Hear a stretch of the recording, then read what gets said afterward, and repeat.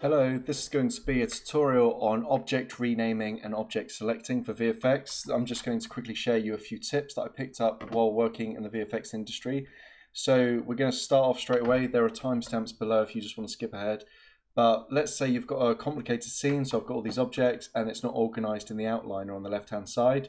Let's say I just want to select all the spheres, and because I've not named them, I know they're all called P sphere.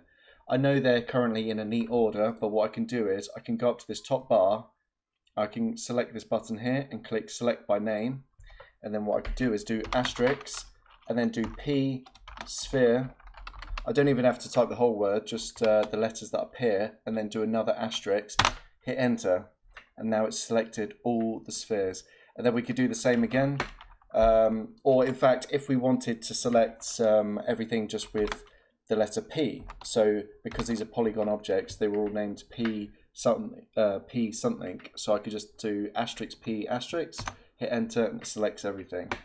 So there you go, that's a quick selection. And also what you could do after that, as an example, so I'll get the P sphere again, so I'll type P sphere asterisk, hit that. Now to organize it, you could do one of two things. In your channel box on the right hand side, you go down to display and you can click this button which will add the objects to a new layer, so we could do that. So we've got layer 1 and we could call this balls and click save. So now what we can do is we could turn visibility off. It does not hide the objects in the outliner, but it does from visibility. And then if we don't want to affect them, we can go to R, and then as you can see I can't touch them, but I can touch everything else. So there. Otherwise, what you can do, also another way of quick selecting, now that we've got this layer on the side, you can right click and do select objects. So that's a fast way. Another way of doing that is if you go to create and go to sets and do quick select set, and let's call it ball underscore set. Click OK, and then we scroll down and look what we have here. So we click on it, nothing happens. We right click, and then we could do select set members, and look what we have there. So we've got that. So it's kind of doing the same thing as what was happening there. So that's just a quick way of selecting objects. And now for the rename. So let's say we want to rename all these balls because we've created the object and this is rubbish naming conventions. So now that we've got the set, so I can right click, do select set members, and click up here and do rename. And the way in which you would name in a company, you would normally have the number in the middle, but let's call it ball. As you can see on the left hand side, we have ball, and it goes like it's just adding numbers on the end. So normally it would be like 1 2 3 4, which is it's not very good really. What you want is something more like ball underscore number underscore geo. But let's put ball underscore geo, and you see what happens again. We're just getting lots of random numbers, which is very bad. Depending on the company you work at, you would have the object name, so ball underscore, then you might have a shader tag or a material type.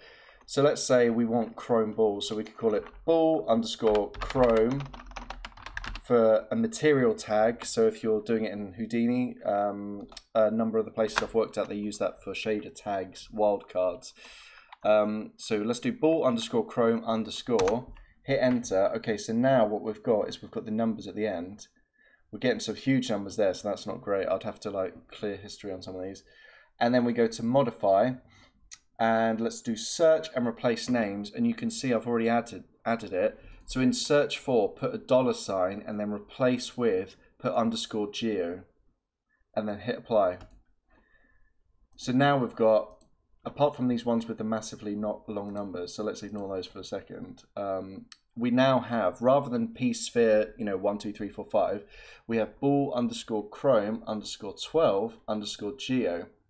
So the tag at the end, we know it's geometry, renderable geometry, which is very useful because you might have other things such as curves, or you might have reference objects, so you might want to end them with underscore ref. As an example, let's do it again. So I'm going to select by name. Let's do it with the cubes. So I'll do asterisk P cube asterisk. Oh, I just hit too many buttons. Okay, so we've got the P cubes. Now click on this button again, do rename, and let's just call it box underscore cardboard. So let's say we're going to make cardboard boxes, hit enter, You can see there. So that's nice naming. But now we need the underscore geo. So we hit apply and we can see underscore geo. The only one that needs to be changed manually is this original one. So I'll just put a 0 there. But yeah, it's as simple as that. And the method before I worked this out, we used to use a script called Comet script, which was a renaming tool, but for many years it's not been compatible with Maya. Some companies have their own method, but anyway, I do hope that's helped. These are two things that I use almost on a daily basis when I'm working with Maya. I hope that helps. Cheers.